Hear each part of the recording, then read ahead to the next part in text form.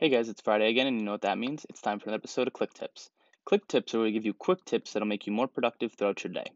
So this week we're going to be looking at our Google Drive and our Dropbox integrations. Now this is very easy to set up, but all you do is you'll click on your avatar right here, it'll open the drop-down menu, and you'll go ahead and click on the cloud storage option. When you do that, this page will open up, and you'll see Google Drive and Dropbox. So just come over, select whichever one you want to link it to, and then you'll see it will open up your Google login and will ask you which team you want to connect. Either, you see here I have two, so we'll go ahead and select my ClickUp one.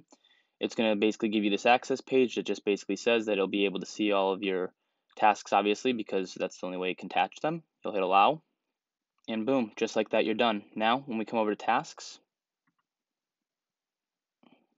and we open them up, we'll be able to go ahead and add attachments straight from our Google Drive. So if we go ahead and click this, that'll allow us to open up and select a specific Google Drive file, or we can even go ahead and create a Google Drive file and attach it.